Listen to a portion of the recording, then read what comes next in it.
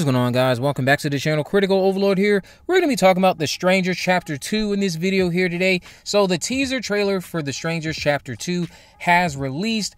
It did not contain an official release date, but what it did confirm to us is that the movie is no longer coming this fall. It's just got the announcement that it's coming soon. So like as Tamara Home has pointed out, shout out to you and your website, the film has been appearing in Australia for release of 2025. So that's the indication that it's going to be coming out in the States around the same time, because that's what happened with the first chapter. So if Australia is saying that, that's what led to us believing it would come in 2025. Now with the teaser trailer being out, it's seemingly confirmed that we shouldn't expect this movie to come out this fall anymore. Now the trailer itself thought was pretty effective. There's a voiceover saying we are children of the Lord, but he did not build us the same, and then it builds from there. While we get shots of the diner, words encouraging us not to trust anyone appear on screen. Then we see Maya, who we know is played by Madeleine Pesch, waking up in the hospital. She starts wandering, runs out into the road when it's raining. We see her wander into the streets, only to be picked up by a group of people who she becomes increasingly worried about. The teaser trailer ends with her in between two of the people in the car who start to have the look of the Scarecrow, and then we see Pinup Girl take form behind the wheel of the car, and the last shot is a little girl saying, "Is Tamara home?" asking that while looking into the camera. So, like I said, it's a pretty effective teaser trailer. My theory about this based off the teaser trailer, is that there's some type of corrupt Christianity movement going on in this town.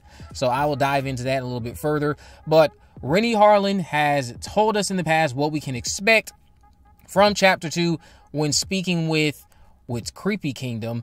He talked about how the original film is one of his favorites because its unusual structure and unusual treatment of the traditional Hollywood plot.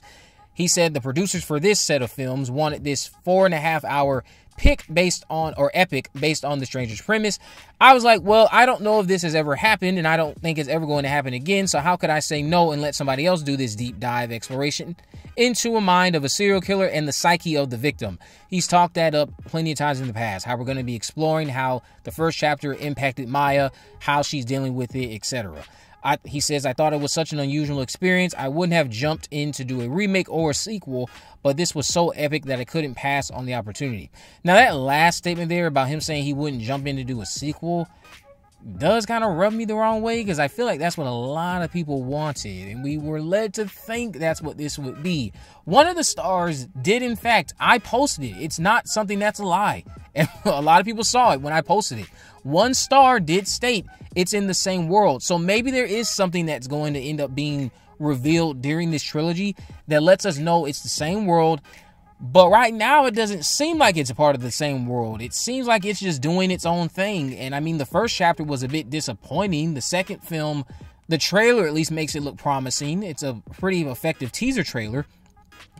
But we also know that we can expect Richard Brake to return.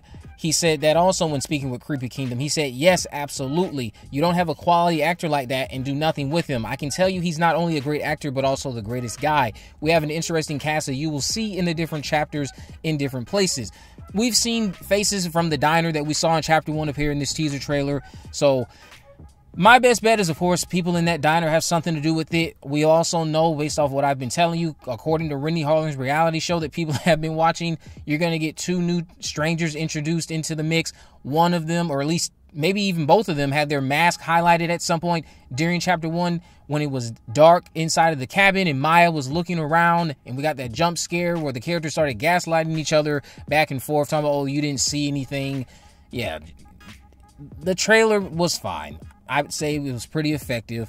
I'm not necessarily all that excited about it. It is what it is. I think that they are going down the path of explaining that these are some people who are corrupt Christians taking their form of ridding the world of sin into their own hands. That's just what I was getting from the voiceover. That's what I was getting from the voiceover. Maybe that's too easy, but then again, these films don't seem like they're trying to hide what they're doing. They've already told us these strangers aren't going to be strange by the end of it all, so why not just reveal the motivations with the voiceover in your teaser trailer? It seems like that's what is going to be occurring. We're going to be dealing with a group of people, a community in this town, who are very serious about their Christianity. and corrupt in a lot of ways, because they are going about enforcing it in all of the wrong ways, since they are trying to rid the world of sin by committing murder. Yeah, that's what it seemed like we're going to get with this Stranger trilogy, at least from the vibes of the Chapter 2 trailer. What did you guys think of the Chapter 2 teaser trailer? Do you think this is going to be better than Chapter 1? Do you not give a fuck because you thought that Chapter 1 was so abysmal and you couldn't care less? Like I said, I thought Chapter 1 was decent. I would have hopes that the cinematography is vastly different this time around for Chapter 2, and it is a little bit more energetic, a little bit more intense, keeping you on the edge the whole entire time. So we'll see what comes of that. Let me know what you guys think about this down in the comment section below. If you haven't already, of course, make sure you subscribe, turn on post notifications so you can never miss a video. In the description, I'll have links to my social media accounts. I'm on Facebook, Twitter, and Instagram. You can message me there, of course. Let me know any movies, news, or reviews you'd like me to cover in the future. And with all that in mind, guys, I will see you in the next video.